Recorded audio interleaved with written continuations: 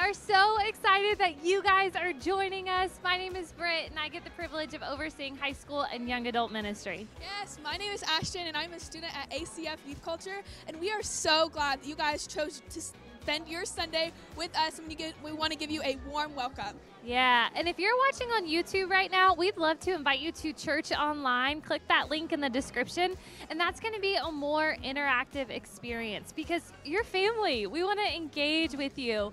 We also have an online host that at any time during the service, if you need prayer, they would love the opportunity to call out to Jesus for you. And maybe the pastor just says something that hits, and you're like, I need to fire emoji this up because God is speaking to me. Whatever that looks like, we want to engage with you. But Easter's 7 days away. 7 days. I feel like January was literally yesterday. I know. Do you guys have any traditions or things that you do for Easter? We do. So we go to the Good Friday service because Friday is good because Sunday is coming, and I love that song. And then on Easter Day, we have our Easter egg hunt, and we got our golden egg with the moolah in it. How much moolah? $20. $20? $20. It's a golden egg? Yeah, it gets aggressive. Is that because of inflation? Ask my mom. I was going to say, don't know. Wow. What else do you guys do? And then to end the day, we have a nice family meal, and we just celebrate that Jesus is alive. Yeah, for us. Oh, have you gotten your Easter fit yet? No, I'm late. Y'all, make sure you got your Easter fit ready. I got mine $11 at a thrift store Such a yesterday. steal. Thank you, Lord. But some of our family traditions, we go to a Good Friday service, but then one of the things that we do that I love is we have an Easter meal, and we go around just saying all the things that we're thankful to Jesus for, because he is not just God of sin and death and conquering that. He's God of everything, and we have so much to give thanks and praise for. So we'll go around the table, and we'll just say to King Jesus as we say the things that we're thankful for. But we are about to get ready to go into worship, but we want to hear from you, some of your traditions, the things that you guys do. But Ashton, how can we prepare for this service? Man, let's not have an agenda because we have a big God. Let's not put him in a box as to how he can move. Let's start with open hearts, open minds, and just watch the Lord move.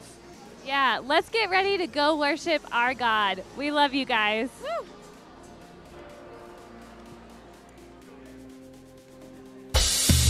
Good morning, ACF. Let's stand. It's Palm Sunday. Praise the Lord. Let everything that has breath praise the Lord. Praise the Lord. Praise the Lord. Praise the Lord. Let everything that has breath praise the Lord. Praise the Lord. Praise the Lord. Praise the Lord. I praise in the valley. I praise on the mountain. I praise when I'm sure. I praise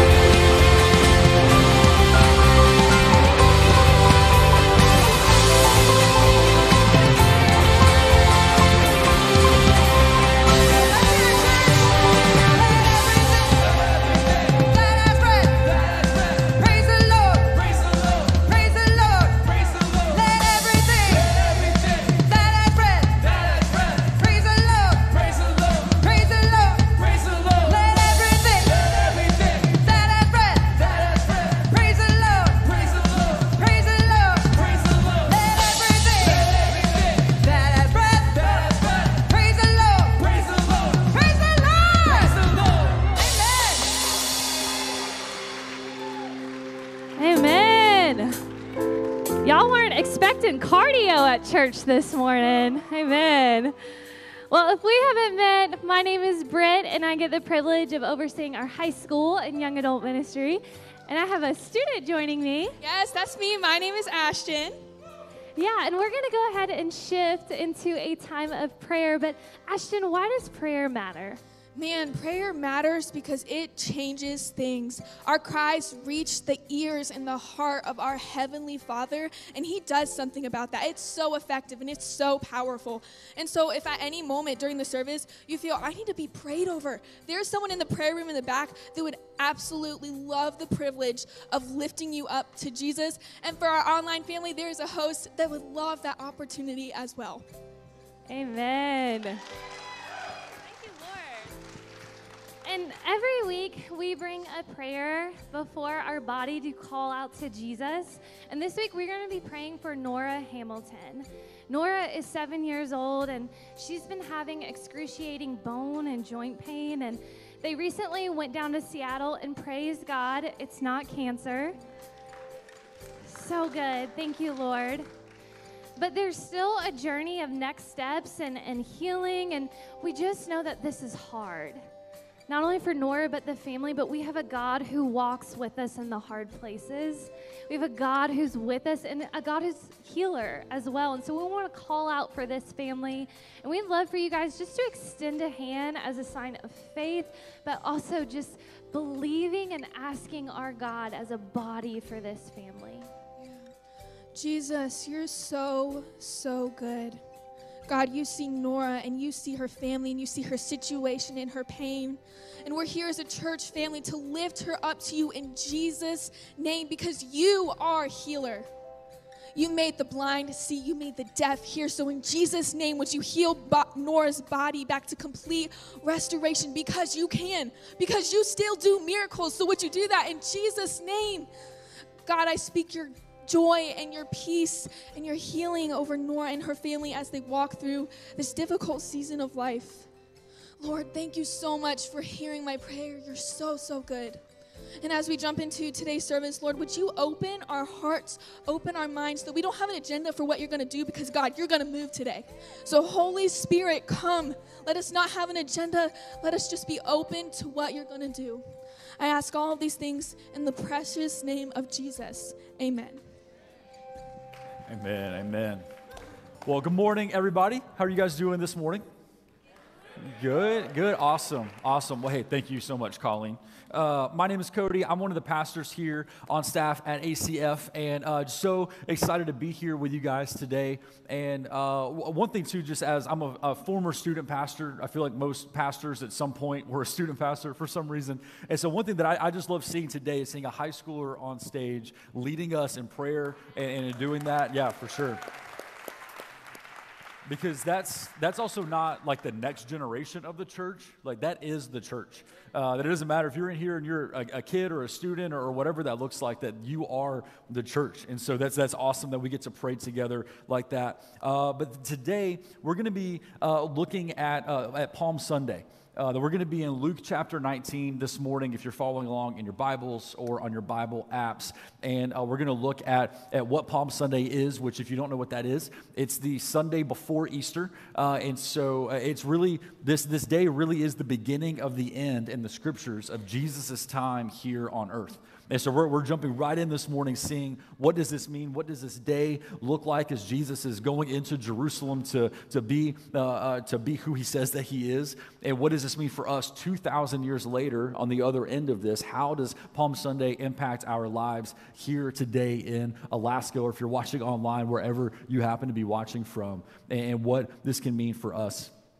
And as I was praying about this message and reading through the scriptures and seeing what it was that God had for us today, one word that kept coming to mind for me is the word decide. Everybody say decide. See, because any decision that you make, every decision that you have ever made has led you up to this point of you either being here in the room or joining us online for this service. That everything that you've ever decided, every decision, every good decision, every poor decision, everything that you have done has led you up to this moment. And so our decisions are actually really big deals. Like, it's a big deal of what we decide to do or what we decide to believe or where we decide to go in our lives. And so this word decide actually has a lot of weight behind it. I read recently that the average person makes 35,000 decisions every day. All right, 35,000. And so with that many decisions, you're bound to make some good decisions. There's going to be a couple of good decisions that sneak their way in there, I've got a couple from my life. The list, I feel like, is outweighed on the other end, but I've got some good decisions that I feel like I've made. Like when I asked my then girlfriend to be my wife, that was a good decision. Hopefully she also would put that in that side in her life of saying yes, but that was a good decision for me. But then I've also made some questionable decisions. Well, I like the word questionable better than bad, so let's stick with that. And you've probably been there as well. Like, I think a few summers ago when my previously mentioned wife somehow convinced me that I should shave my beard for the summer and just leave a mustache. And I thought, what could go wrong? A lot can go wrong.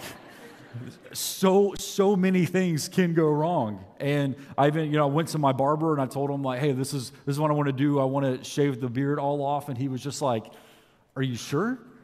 And if your barber ever says that, scrap any plan you had when you walked in. Just be like, you know what? Never mind. Do whatever you want. Like, you've lost your privileges to decide what any of this looks like for you. But I was just like, yeah, man, let's just do it. And he was like, okay. So we got the clippers and he started here and he shaved right there. And I was like, oh, this was a miss. Like, this was not good. Because I had forgotten, because I'd had a beard for so long, that I need a beard. I forgot that I don't have a chin. And so if you think of like a Simpsons character who it just goes from their lip into their neck, that's the lot I was given. And so a beard for me is a good decision. Shaving it off is a questionable decision. With that many decisions, 35,000 every day, there's going to be decisions that you make that are, maybe they're good, maybe they're questionable, maybe some of them just seem inconsequential and it doesn't really matter one way or the other. You might leave here today and you're going to have to decide if you're going to actually fold the laundry that's been sitting in your dryer for the last week. Or maybe tonight you're going to have to decide if you're going to keep scrolling through TikTok before it gets banned, or if you're going to actually get some sleep before you have work tomorrow.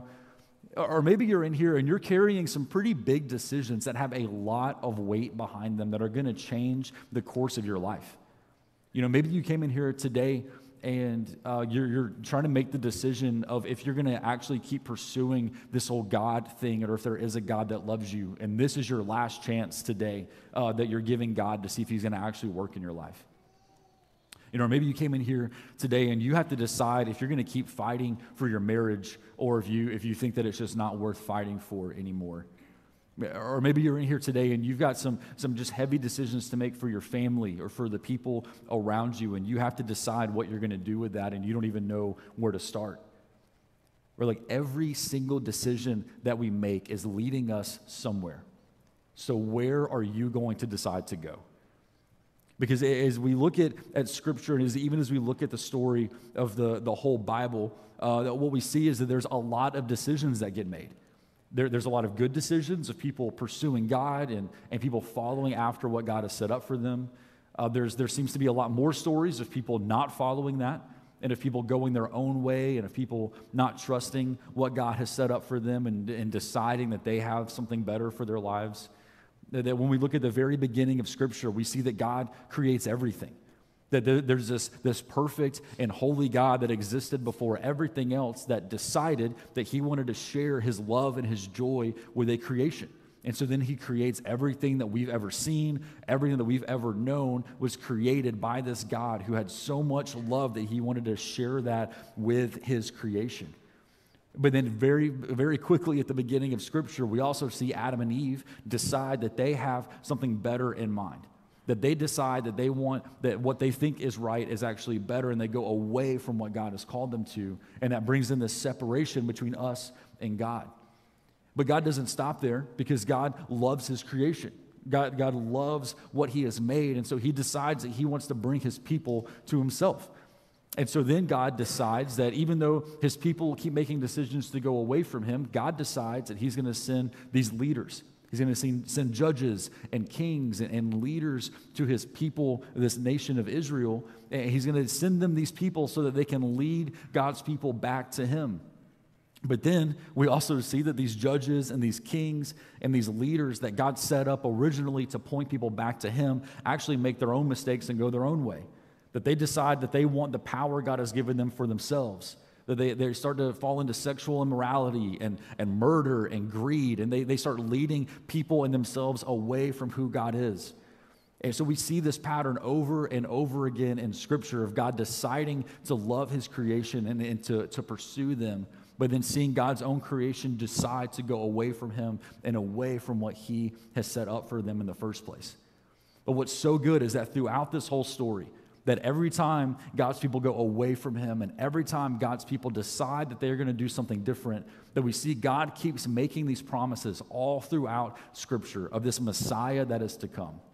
That there's going to be this Messiah to come free his people and rescue his people. That they're going to come and this Messiah is going to bridge this gap that has been created between God and his people. And he promises that Messiah will come. But before that, we just see people keep making these decisions to go their own way.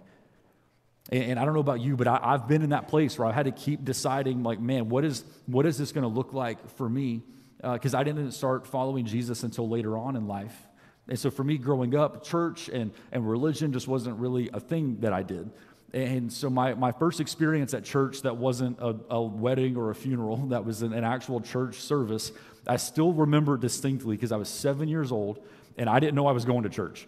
All right, I stayed the night at a friend's house, and they were going, and so that meant I was going. So I got tricked, and I was trapped. I had no way out of it, and I didn't know what to expect. Like, I grew up in the South, but I didn't grow up going to church, which, contrary to popular belief, is possible. And so I had no idea what was happening. So I show up with my friend and his family. And, we're at this, this traditional Southern Baptist church. So, think people wearing suits and the service is very kind of planned out and everybody knows the different parts, except for me.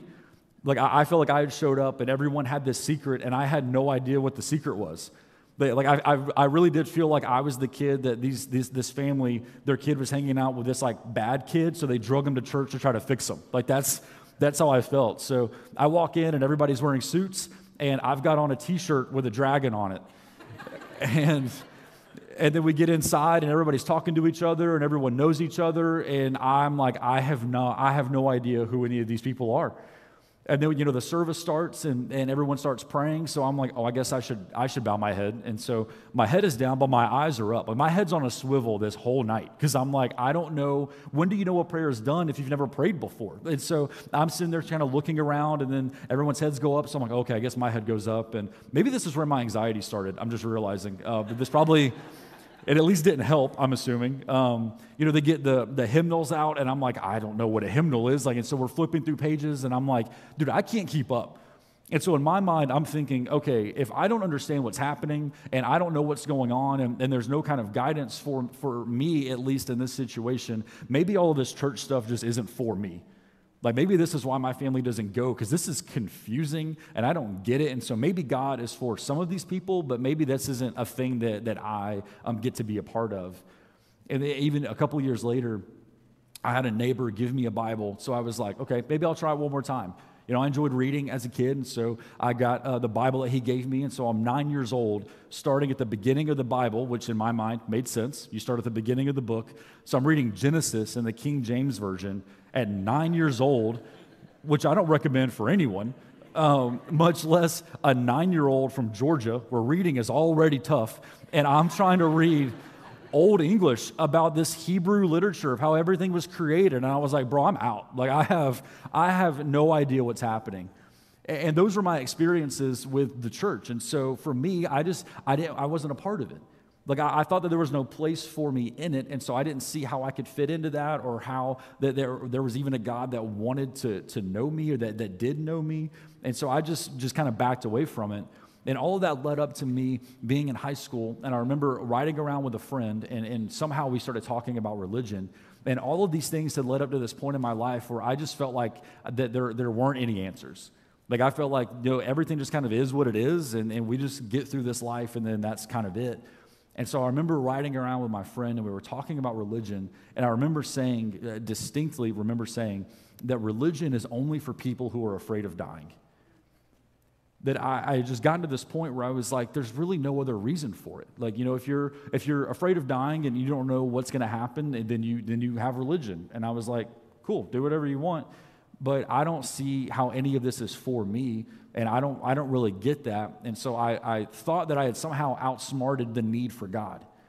That I thought I had outsmarted this need for there to be anything in my life that was providing hope or providing life, because I didn't think any of that was possible or for me, and I ultimately didn't really think that it was needed.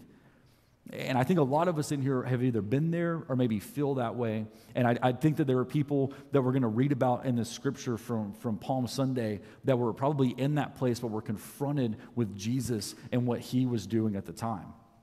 Because you see, all of this brings us to Palm Sunday, where God has been promising throughout the scriptures of this Messiah to come that was going to come free his people. And so the Jewish people at the time in Jerusalem and abroad were under Roman oppression. The Roman Empire ruled everything. And so for the Jewish people, their idea of a Messiah at that point in time was going to be this king that would come and set them free, literally, from Roman rule. That they had heard all of these prophecies of a Messiah coming to set them free. And so for their circumstances and where they were at, that's what they were expecting to happen.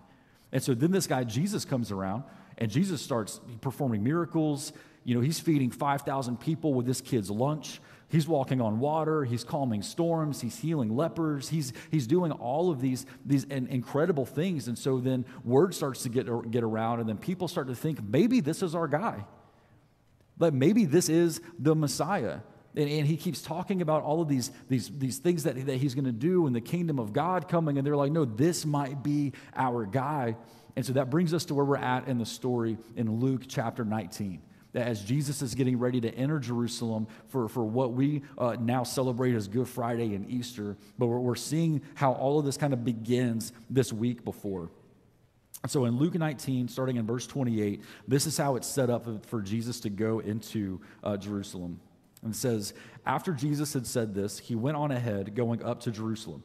As he approached Bethphage and Bethany at the hill called the Mount of Olives, he sent two of his disciples, saying to them, go to the village ahead of you, and as you enter it, you will find a colt tied there, which no one has ever ridden.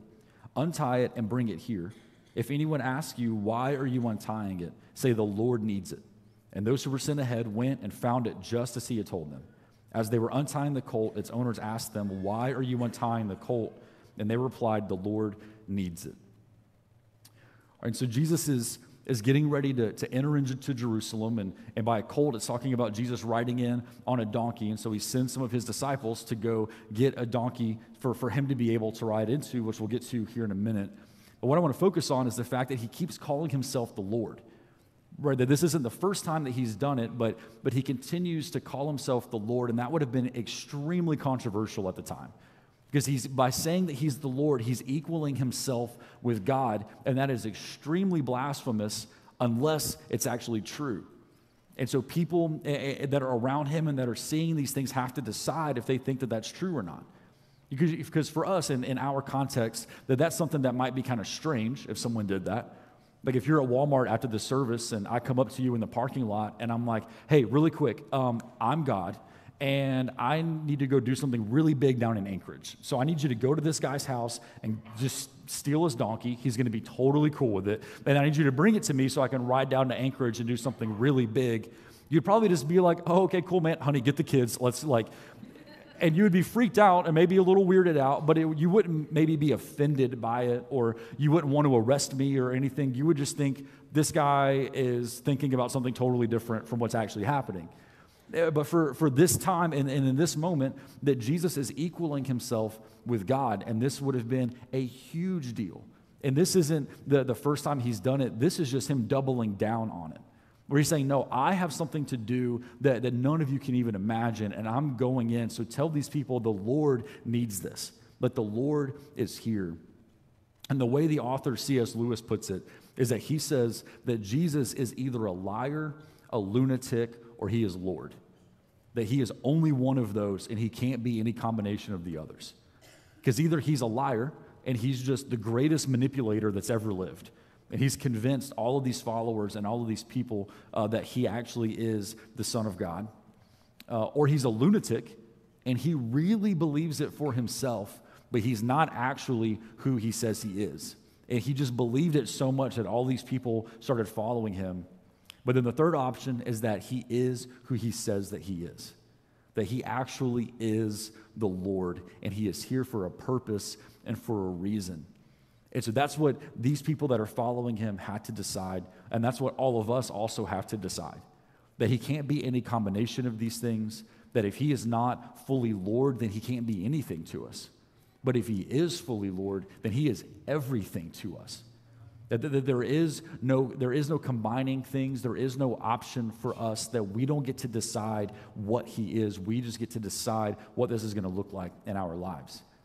Right? Because Jesus then keeps going, and he has this donkey that he's riding in on, and as we continue going, that we see this group of people that they're around Jesus, and they're all in. Like, there are people worshiping, and there are people going crazy, but it's because that a lot of them had this expectation that the Messiah that was to come was going to be this kind of warrior king, that he was going to come in and fight the Romans and fight this oppression that they were under, that he was going to come literally set them free from what they could see as actually holding them down. That they were under Roman rule, but they wanted to be a free nation. And so in their mind, they thought this Messiah was going to ride in and fight the Romans. That their version of the Messiah that they had created in their mind was this Messiah that was going to come in like Gerard Butler in 300. That he was going to have these like CGI abs and that weird rat tail kind of thing. And he was going to come in and he was going to fight the Romans, and he was going to set the people of God free. And so this is what they're expecting. And so they're getting hyped up. Like they are getting ready for this to happen. And so that's what we see here starting in verse 35.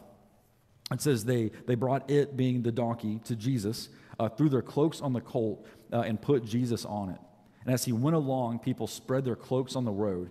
When he came near the place where the road goes down the Mount of Olives, the whole crowd of disciples began joyfully to praise God in loud voices for all the miracles they had seen. And so these people start worshiping and saying, "Blessed is the King who comes in the name of the Lord. Peace in heaven and glory in the highest." Right? These people are hyped. Like, they are like, let's go. Like, it's happening. Like the Messiah is coming in. He's riding into Jerusalem. Like, he is about to have his way, and he's going to overthrow this Roman oppression that we have been under. Like, they are so excited. But what they have mixed up is that they had a version of their Messiah in their minds, and they just put that onto Jesus. That they thought Jesus was going to be the Messiah, but they put their own version of what they expected onto this guy that they see going into Jerusalem. And so I think all of us in here, whether you've been a Christian for a long time or you are in here kind of checking out this whole God thing, I think that there are times where we can get this version of Jesus in our minds, and that's what we assume Jesus is. Right? Maybe we have this version of Jesus that's like a politician, and Jesus just comes and fights for our rights. And no one else's. But it's either people agree with us and what we think, and that's what Jesus is for, and Jesus has our vote. But if people disagree with us, or people have different views on something, then they obviously don't love Jesus, like, because this is what Jesus does. And this is why Jesus has my vote. And I've got Senator Jesus in my life, and that's the version of Jesus that we have created and that we build up in our minds. You know, maybe you think of Jesus as a genie. And that's a version that you have created, where we need something or we want something, and we just ask Jesus for it. And that's what he is there to do, is just give us the things that we think that we need. And we actually miss out on this relationship with Jesus because we've turned it into a transaction with Jesus. That we just ask God for things, and we're like, God, I was pretty good this week. Like, I did some good things that maybe this is, like, you can give me this because I did some good stuff. And so we have a genie version of Jesus, or the version that I think that I've fallen into the most in my life is a gym partner Jesus. And gym partner Jesus is kind of, he's around, but you go into the gym, you put headphones on because the gym is no place for conversations. And so you go in and you acknowledge that Jesus is there, and you go and kind of do your own thing and set up the stuff that you need, but inevitably you put too much weight on the bar, or at some point it becomes too much for you to lift on your own. And so you're there struggling under this weight that you're now experiencing. And who's there? Your boy Jesus. He's always there. He's always good to give you a spot. He comes and gets the weight off of you that you're not struggling anymore. He racks the weight and you're like, oh my gosh, thank you so much. I really appreciate that, Jesus. And the headphones go back in and we go away. And so we struggle again and need him to step in again to take this weight off of us. And so there's these different versions, I think, that we can create. And maybe there's even a different version that you feel like you have had in your life at now or at some other point. But the thing that I don't want us to miss, that I think that some of the people worshiping Jesus, even in this moment, and Luke had missed, was that they didn't get to decide who Jesus was, right? They didn't get to decide if there was going to be some version of Jesus that was going to meet all of their needs, or that was going to meet all of their requirements, that was going to set them up because they had just decided that Jesus was going to do these things. Jesus is who he says he is. And so we can spend our whole lives creating a version of Jesus that meets all of our specifications, but we're going to miss out on the true Jesus that meets all of our needs. Because the Jesus that meets our specifications is probably going to feel pretty comfortable. He's probably not going to ask us to do anything uncomfortable. He's not going to ask us to step out and trust him with anything, that he's going to be there to agree with us and back us up. But the true Jesus is actually what leads us to life. The true Jesus is the one that meets all of the needs that we have and the ones that we don't even know that we have, that steps in to bring us life because he is who he says he is. That is the Jesus that we get to experience. But as Jesus was riding into Jerusalem, and you had all these people who were saying he's the Lord, whether their intentions were good or misplaced or whatever it was, there were people who were worshiping Jesus and they were excited about this Messiah coming into Jerusalem. Not everybody was excited because there was a whole group of religious rulers that we know as the Pharisees, and they were not excited about this guy coming in to set everybody free because they had power over those people. And so if those people were free, they now lost their power. And so they may have seen him as a liar or a lunatic, but they ultimately saw Jesus as a threat. Because if Jesus was going to come in and actually do what he said, then that would mean they would lose all of the power they had over the people around them, not realizing that Jesus was also coming to set them free as well. That Jesus' grace was for everybody, and they were missing out on it because they wanted to hold on to their power and hold on to these things for themselves. And we see this interaction as again, it's like a Super Bowl parade of people worshiping Jesus, and that's why it's called Palm Sunday. They're waving palms around that they are worshiping, and it's this really crazy experience. And these Pharisees come in and they miss out on this whole thing because they're only worried about themselves. And so I love this interaction, and they come up to Jesus and ask him in verse 39. It says, some of the Pharisees in the crowd said to Jesus, "Teacher, rebuke your disciples." And then Jesus replies, "I tell you, if they keep quiet, the stones will cry out." That I love that interaction because these Pharisees are saying, hey, all of these people are saying that you're God and that you are king, and they can't do that. Like, you have to get them to stop. And Jesus doesn't shy away from it. He doesn't just fall into what the Pharisees are saying. Jesus is even doubling down again on who he says that he is. And he tells the Pharisees, look, even if all of these people left and were just silent and no one was worshiping me, even the rocks would cry out in worship. A couple months ago, we had a men's retreat. And the speaker at the retreat said this one phrase that sums all of this up. But it was a short phrase, but there's so much behind it. Where he said that we don't put God first. God is first. Or like you can't just put God first in your life because God is first over everything. There's nothing that we can do that puts God somewhere in this place where he has power or where he is able to do things. That God is in a place of power. God is in the first place in all of creation. And so we don't get to actually put him there. He already is there. And so what these Pharisees didn't realize was that they were making the wrong decisions in this. And just like them, that there are decisions that we can make about Jesus, where you can be in here this morning and you can decide to not worship. You know, you can decide to not follow Jesus.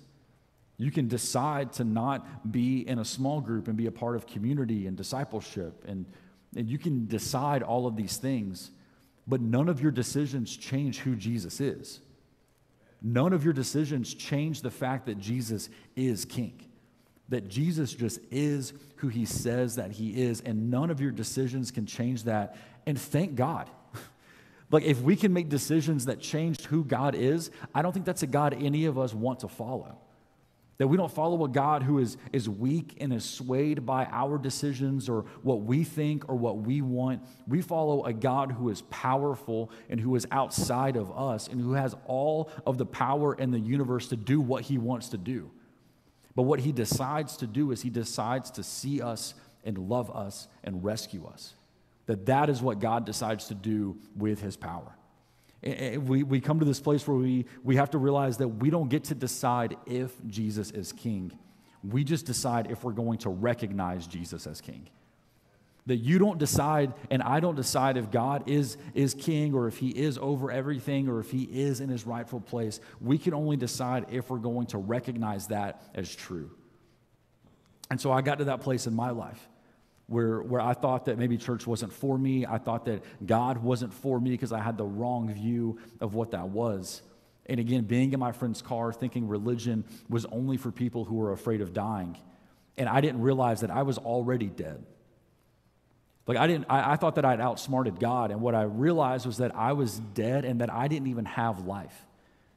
That I thought that I had things figured out, but if you looked at my life, I was anxious and depressed and struggling with drugs and alcohol, and I couldn't have a healthy relationship, that I thought I had outsmarted my need for God, and the whole time I was just dead and had no hope and no life in me at all. And so the single greatest decision I've ever made in my life was deciding to recognize Jesus as king. Because that is the decision that led to life. That is the decision that led to healing. That is the decision that led to the beginning of the rest of my life, because I realized that God actually is good, that God does actually love us, that God does want to send and did send his son to rescue us. But let me be absolutely clear that the only reason we can make that decision is because God first decided to love us. That the only reason that we can decide to follow Jesus is because before you ever made the last mistake that you made, before you maybe made decisions that you feel like derailed your entire life, that before you were even born, God looked down and saw who you were going to be, and decided that it was worth it to send his son to die for you because he wants to bring you to himself.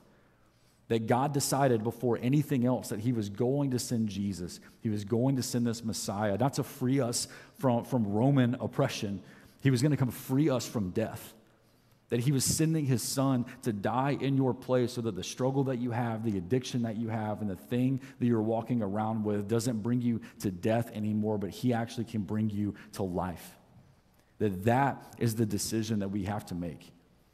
And so the question for us today is, are we going to continue worshiping a version of Jesus, or are we going to worship Jesus? Are we going to worship a version that we've created in our own minds that maybe just feels comfortable, or it's maybe just what we've always known, or it's just the thing that we kind of revert back to when life starts to get difficult? Or are we going to worship the true Jesus? Are we going to worship the Jesus that comes and brings life?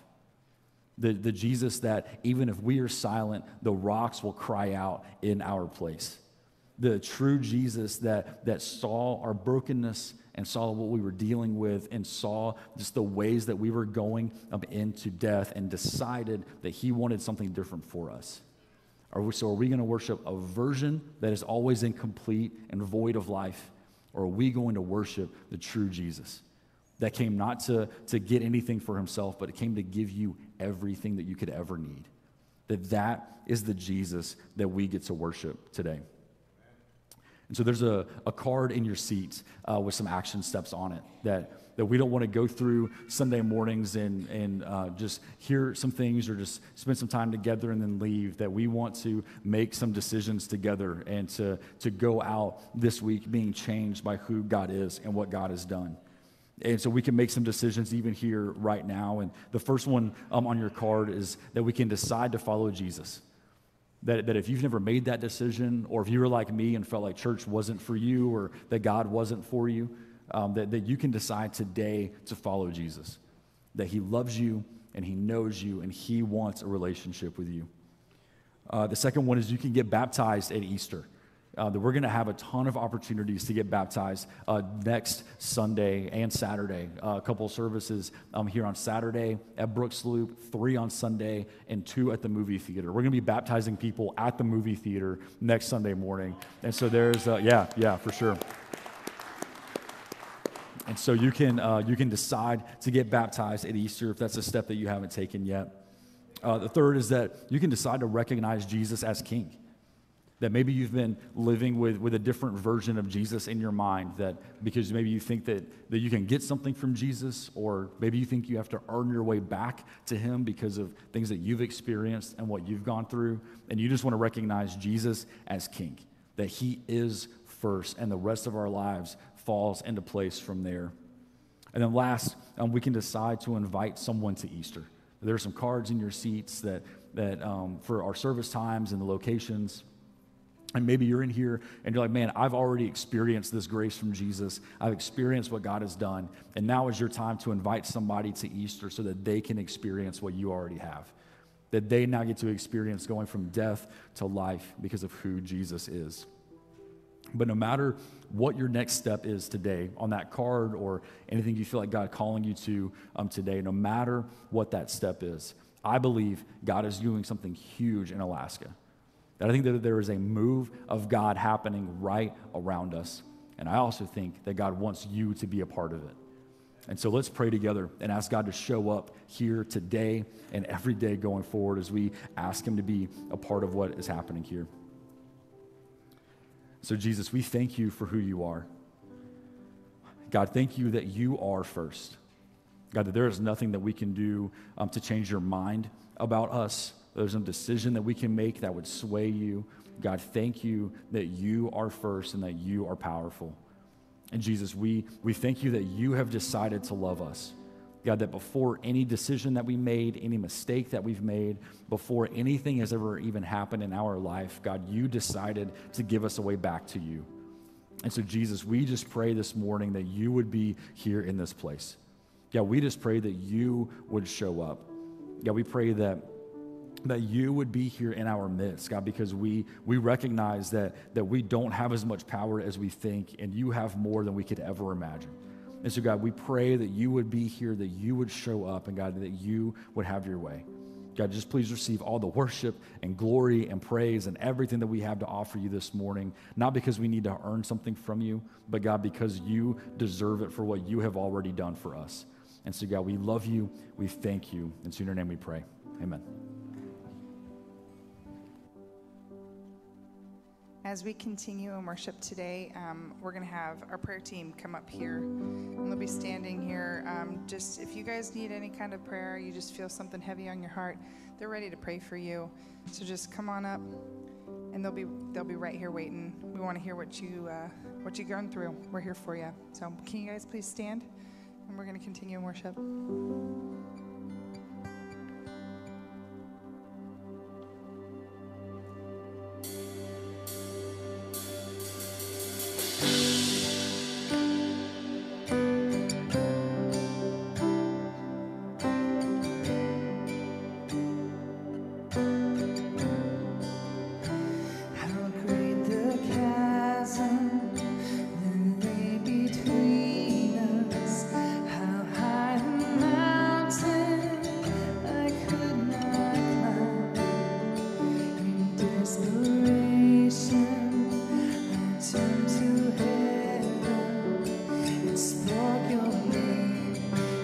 Through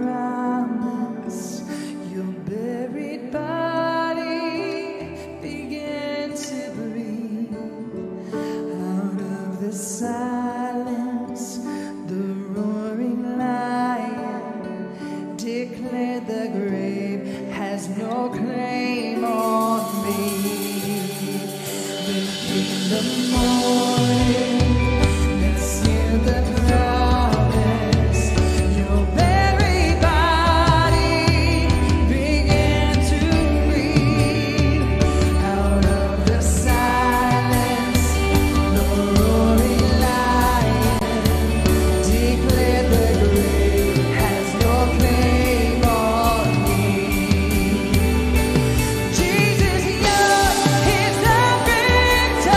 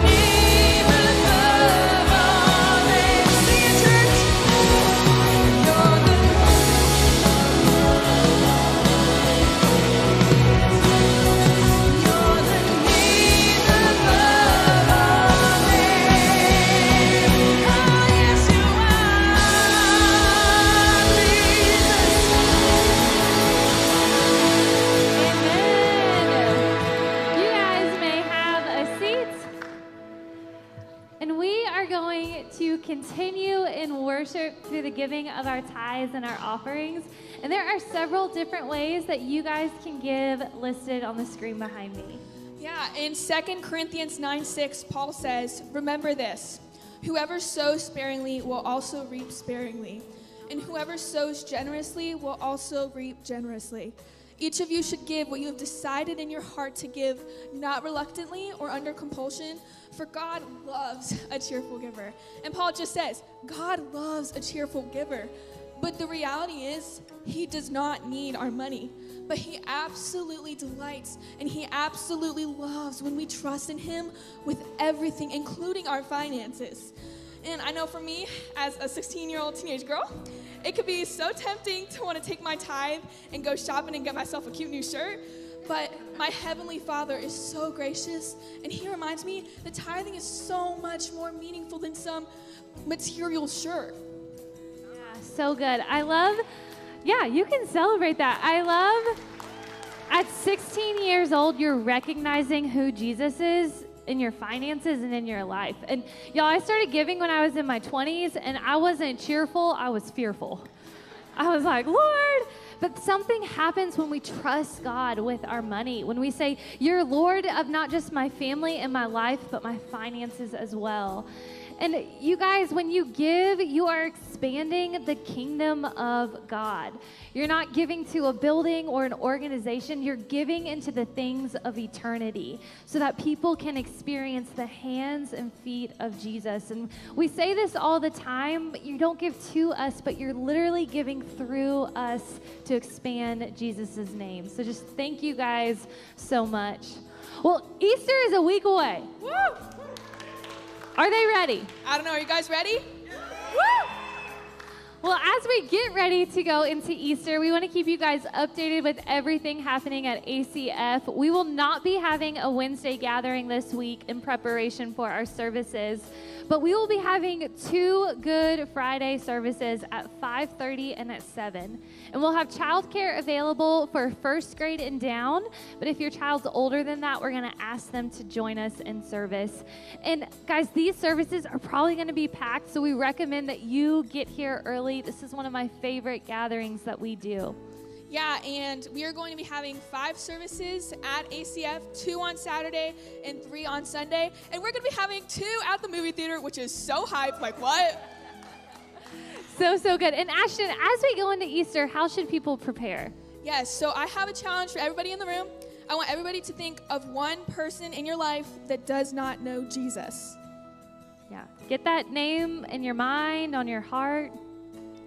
And that is the person that you need to invite to one of these Easter services, because your invitation matters. God can move through your obedience and through your yes to him. So I encourage all of you to take that invitation card and give it to that person. Watch God move. Yeah, and this could be the person at the checkout at Kroger. This could be your next door neighbor, but this person has a name and a story. And we want to build the kingdom of God because he tells the best story. And one final thing, we are going back to Mexico as a church. Yes. And we are so excited. And if you guys don't know, we go and build a home for a family. This family is typically living in some type of shack or shed, and we go down as a youth group and literally give them a 2-bedroom house. And this changes things for generations. And we want to invite you to join us on mission. Outside, we have over 200 envelopes with different dollar amounts on them. And when you grab one of these envelopes, you're committing to give that amount. And once all of these envelopes are gone, we will have a fully funded home. Yes, yeah, we can celebrate that. This home is roughly like $12,000. And so, again, this family is changed. And I know you went on the trip. How was that experience for you? Man, it was just so eye-opening because they were living in such just horrible conditions, but God answered their prayer and he sent us to take care of them. And it's through your generosity that we are able to do that. And it just provided them security and answered prayer. And it was just so, so beautiful. So make sure you grab an envelope. They're going to be out on the patio. This is our last weekend doing that, so we'd love for you to partner with us. Well, would you guys go ahead and stand up as we close out in prayer?